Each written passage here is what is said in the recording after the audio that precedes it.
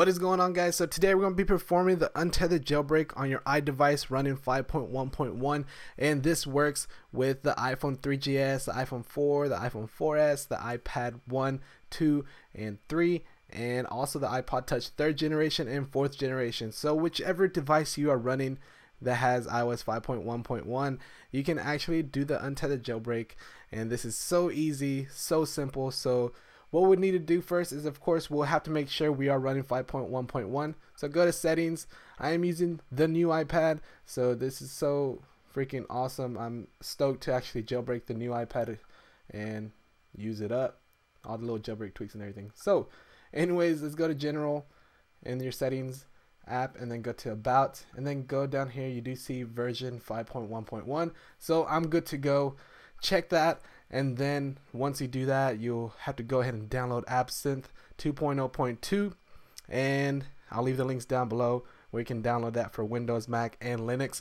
So whatever version you have to use, go ahead and download that. Like I said, it'll be down there in the description bar below. And what we need to do first is we'll need to have iTunes open, and just make sure you back up your data just in case if anything goes wrong, which it shouldn't.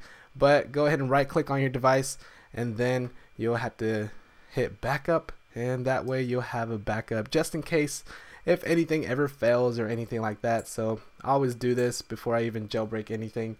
So once that is done, we'll simply have to just close out iTunes. You don't need that anymore. Open up Absinthe 2.0.2, and then once you do open this up, you do see right here it does say iPad 3 Wi-Fi with iOS 5.1.1 is detected. So just be sure you are plugged in, of course, or else it won't detect it. So once you do that, go ahead and we are ready to jailbreak. So hit jailbreak, and then you will begin jailbreaking.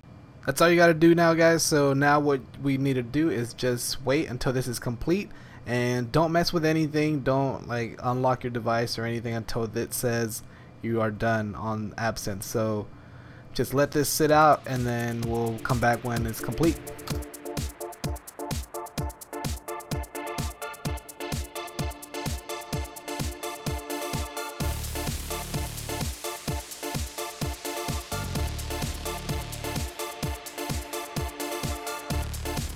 Alright guys, so now it does say we are done.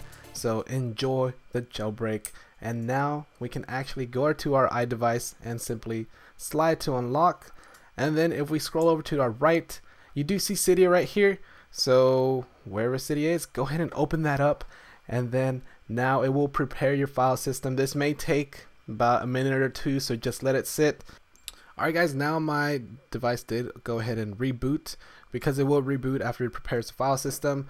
So now we'll go ahead and open up Cydia one more time, and then now it asks you, who are you? So if you're a user, hacker, or developer, I normally do developer, but for everyone else, if you're new to jailbreaks and all that, just go ahead and use user, and then we'll be ready to go.